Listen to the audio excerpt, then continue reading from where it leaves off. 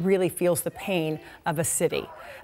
Right now, we're looking at the rally, the folks that are gathering for this rally in Tacoma near the mural of Manuel Ellis, Manny as he was known. He was 33 years old when he died after that interaction with police. That is a crowd that has continued to grow since the verdict was read just a few short hours ago. Joining us now is Mo Hamoudi, the adjunct professor at Seattle University School of Law, also a trial lawyer at the Herman Law Group. We so appreciate you being with us to give us some analysis of this. So as you know, all three officers were acquitted. Two had been facing murder and manslaughter charges, one a manslaughter charge. All three not guilty. What is your reaction to that? I think my reaction to that is that some are going to be spending Christmas with a sense of injustice, and some are going to be spending Christmas with a sense of justice.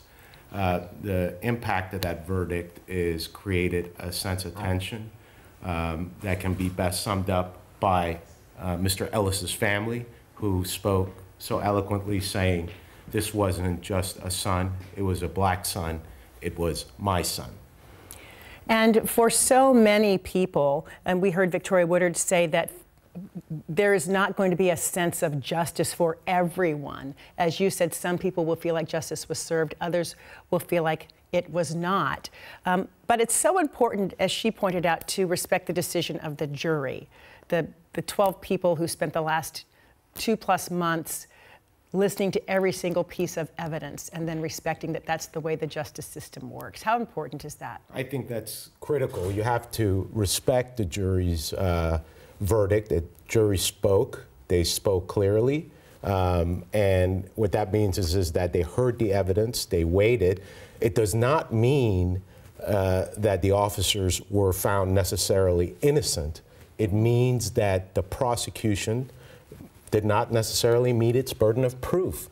And in this country, we have the highest burden of proof in criminal cases. You have to demonstrate beyond a reasonable doubt that someone has committed a crime.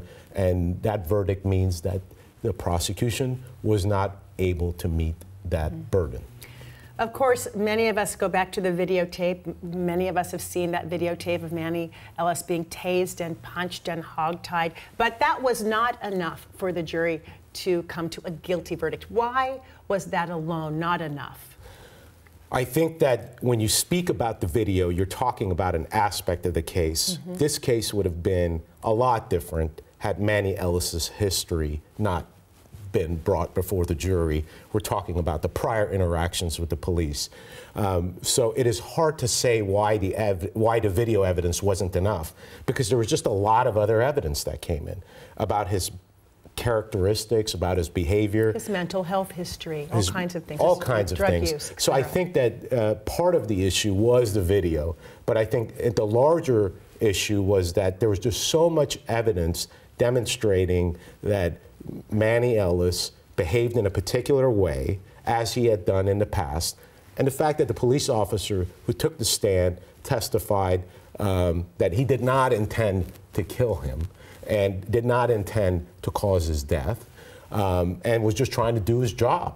And probably the officer's testimony to the jury expressing remorse, I would say, had a lot to do with this jury's verdict. Even though there happened to be a holdout, there was somebody holding out in that jury with respect to some counts.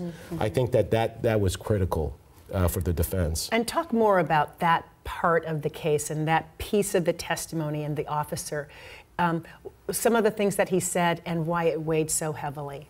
I mean, it shows some humanity in this case. Absolutely. I think that jurors want to connect with the people they are ultimately going to judge. And someone is being accused of killing somebody criminally. And this officer gets up there and he is telling this jury, "I did not get up and that morning," or something to that effect, intending to kill someone. This is a tragedy just as much for me as it is for Mr. Ellis's family.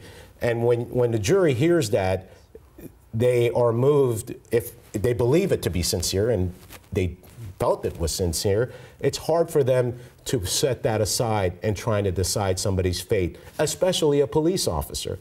Police officers are not ordinary citizens. They are authorized by law to use force. They hold a special place in the jury's eyes.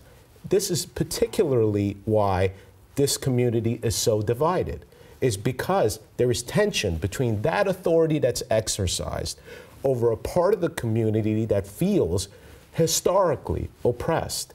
That's the tension that needs to be addressed. This verdict is not going to answer that tension. It is the responsibility of the leaders, it is the responsibility of the community to address what injustice remains for the Ellis family and everybody else in that community. And so what should we all, each of us individually, take away from the outcome of this case? Certainly, even with the outcome, the officers are not celebrating. A man has died. They may be relieved, but they still have to live with the fact that their actions have resulted in a man's death, right? So what is it that we take away from this that would be helpful, useful? I think what we take away from it is that there was a concerted effort to try to reach a resolution. That process matters. Going to court and bringing our debates, our quarrels, our disputes to a court of law and resolving them in a civil way is the way to do it. That is what our institutions are built on. Violence is not the way to do it. That is not going to solve our problems. That is just going to make them worse. So if anything to take away from this is that a large group of people came together to seriously consider the question of this human being's death and did their level best to try to answer it. And it's left some people with regret and some people feeling as though the nightmare is over for them. And that's what we take away from it, the effort that went in, the good faith effort that went into this process to try to come to an answer. A commitment on the part of these public servants. Yes. Mo Hamoudi, so grateful for your insight, expertise. We appreciate your legal analysis and really appreciate you being here tonight with us on such an important day. Thank you so much. Thank you for having me. Thank you.